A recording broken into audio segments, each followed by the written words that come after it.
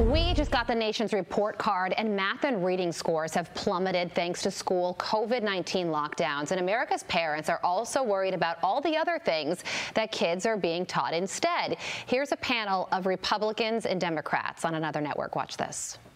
We should be pushing the actual school studies, math, social studies, science, not, gender studies. You can teach them one thing at home, but when they go to school, they're just as much influenced by their teachers and their surroundings. Joe Concha, author of Come On Man, joins us now. Okay, so Joe, fourth grade math scores have dropped by 5 points since this test was last administered. And then eighth grade math scores, it fell by a whopping 8 points. And then the reading scores declined 3 points all across the board. What do you have to say about this? And did you see this coming?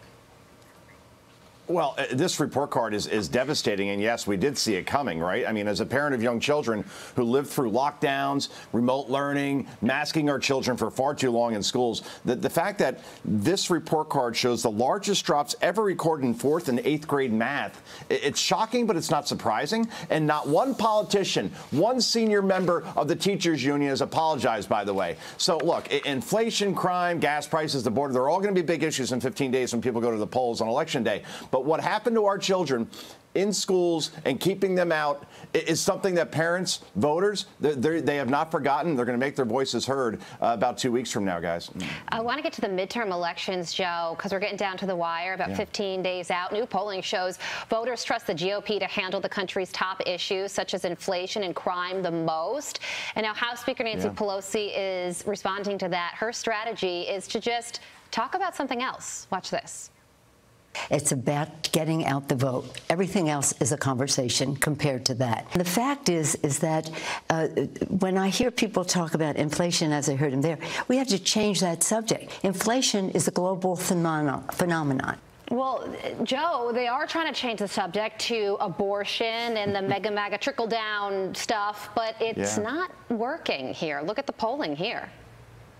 It's amazing. I mean, Republicans are trusted by well over double digits as far as their ability to handle inflation or gas prices or crime. And save the tape, by the way, Carly and Ashley. Nancy Pelosi's days as House Speaker are numbered. A red tsunami is coming. Inflation will be the primary driver behind Nancy Pelosi's retirement. But it's ultimately the messaging from Democratic leaders that will ultimately do this party in. I mean, here you have the President of the United States who insists that we're at zero inflation or that inflation's only up a little bit when it's up 8.5%. You have a House Speaker who does not believe that inflation and crime are the two biggest issues that will impact the election. And like an alcoholic, the first way you tackle the problem is to admit you have a problem. And Democrats, at least most of them, refuse to admit that people are feeling severe economic pain when they pay for food or clothes or rent or their electric bill or gas. And when the GOP takes back the House, Nancy Pelosi, who's now, 82 years old, will likely retire. Save the tape. Do you save tapes? I believe we save tapes around here. Well, I don't think we have tapes anymore, Joe. It's 2022.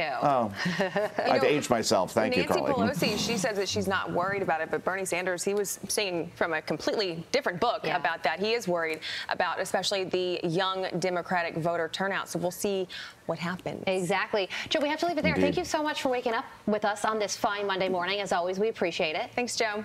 The pleasure is all on this side of the table, believe me. Thank you, Carly. God Thank you, bless. Ashley. Thank you so much. I'm Steve Ducey. I'm Brian Kilmeade. And I'm Ainsley Earhart. And click here to subscribe to the Fox News YouTube page to catch our hottest interviews and most compelling analysis.